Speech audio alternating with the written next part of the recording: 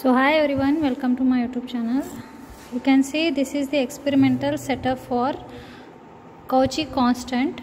So for this experiment we require, this is the mercury vapor lamp or the source, and here is the spectrometer, and this is the prism.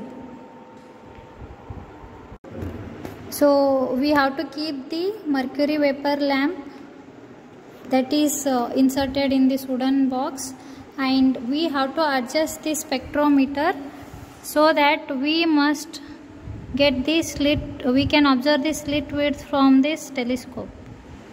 So once we adjust the slit width to the cross mark of this telescope, we have to keep the prism on this prism table. So here, to find out the angle of minimum deviation of this prism, we have to focus this telescope so that, when we observe from this telescope, that slit width must cross over this cross line. You can see the slit width is crossing over the cross line of this telescope. You should know the parts of the spectrometer. This is telescope, and this is the prism table, and this is the collimator. We have the leveling screw for telescope also, and to fix the prism table, and also for the collimator. You can also adjust the slit width. Here is the mercury source, here is the slit. You can adjust the slit width using this knob. And here there are two scales, main scale and vernier scale. So this all about 360 degree, the rotating scale, and vernier scale we have 30 divisions. For clockwise direction and anti-clockwise direction also you have to do. You have to take the two readings to find out the angle of prism. So reading of the left R1, reading of the right R2. For right R1, so left side we have to move the telescope here. So we need to adjust the slit width. Once we get the value of R1 and R2, we can calculate the angle of prism here. So reading of the left 295 degree, and reflected image R2. If we subtract these two and divide it by 2, we will get the angle of prism. It is around 60 degree.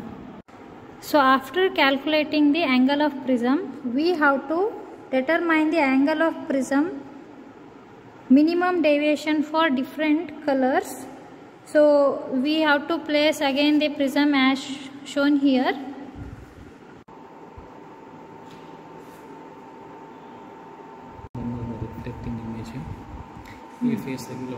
Between 50 and 55, maybe 53 something. 53. 53. So the card is to ಅಲ್ಲಿ finite ಆಗಲತ್ತ lines. ಹಾಂ ರೀ, finite ಆಗ್ಯಾರ. ಎಷ್ಟು ಬಂದದ? ಹಾಂ ರೀ. ಇನ್ನ ಮಾಡಲಿ ಇನ್ನು. So here we can see the 7 colors which are, that is violet, indigo, blue, green, yellow, orange and red. So we have to keep this telescope, we have to note down the position of the different colors here with the help of the spectrometer.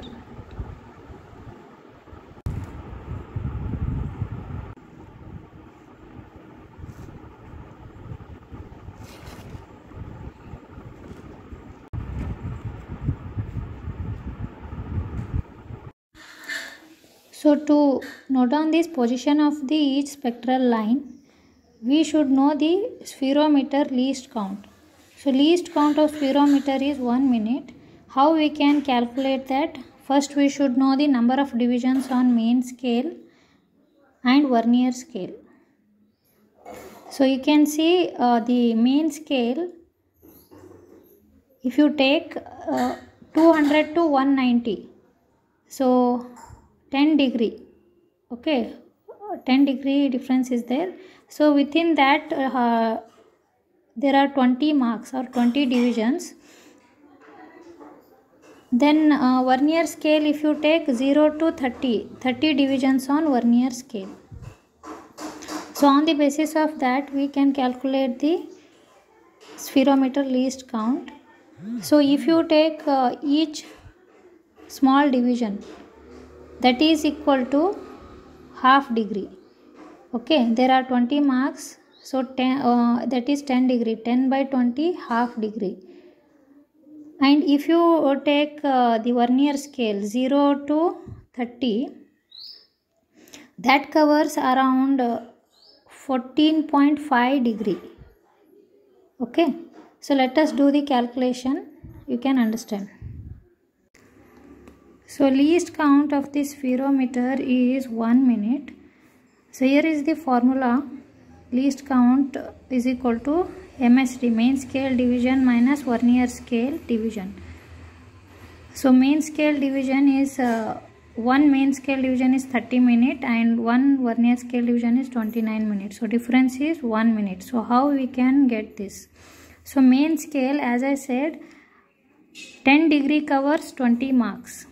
20 divisions are there on the main scale of as I said 200 to 190 degrees. So 10 degree covers 20 marks. So 1 mark covers how many degree? 10 by 20, that is half degree.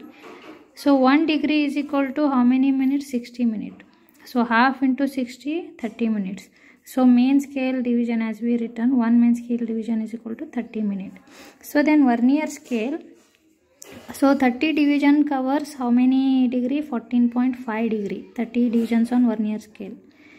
So 1 mark covers how many degree? 14.5 divided by 30. Okay, here degree we should write. So 14.5 divided by 30, 1 degree is equal to 60 minutes. So multiply by 60. You will get 2 here. 2 into 14.5, 29 minutes. So that's why main scale division is equal to 30 minutes, vernier scale division 29 minutes. So the difference is 1 minute. So this is the least count of the spherometer.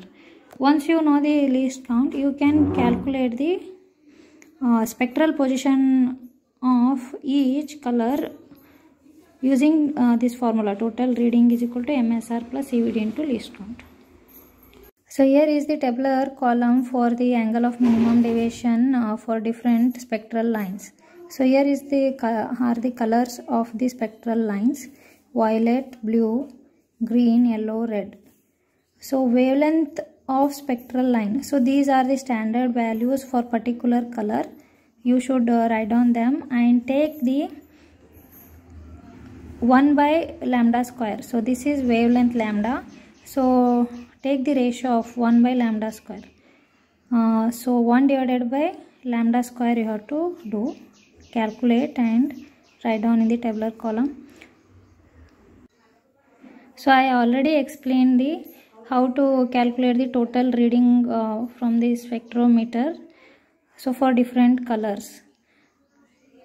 So use the total reading formula, that is MSR plus CVD into least count. You can calculate the spectrometer reading for different colors and note down the position of the each spectral line on the spectrometer.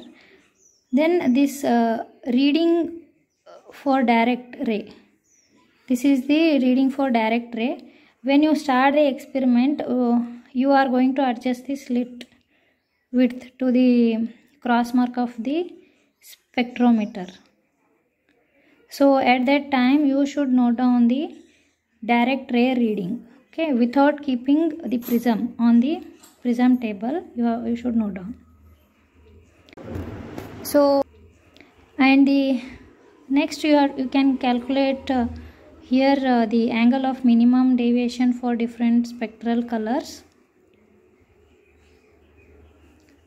you should subtract here this direct ray reading value in the spectrometer reading for different colors. Then you can write down here angle of minimum deviation, take that as capital D, and then refractive index you can calculate for different colors. There is a formula to calculate refractive index. So here is the formula to calculate refractive index, that is mu is equal to sine of A plus delta m by 2. So sine divided by sine A by 2. So A is the angle of minimum deviation, that is around 60 degree you will get. So delta m, as you have calculated the minimum deviation for different colors in the tabular column. So here is the formula to calculate the Cauchy constants, that is mu is equal to A plus B by lambda square.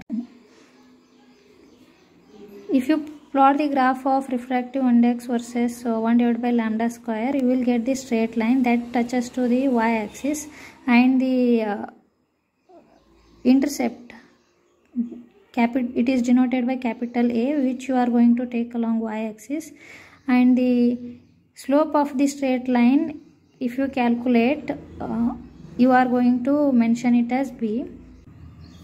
So this equation for calculating Cauchy constant is quite similar to the straight line equation, y is equal to mx plus c.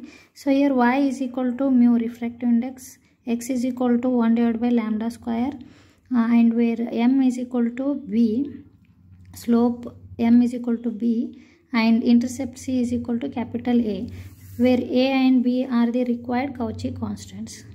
So from this experiment they have calculated the Cauchy constants. After plotting the graph, they got value of A and B.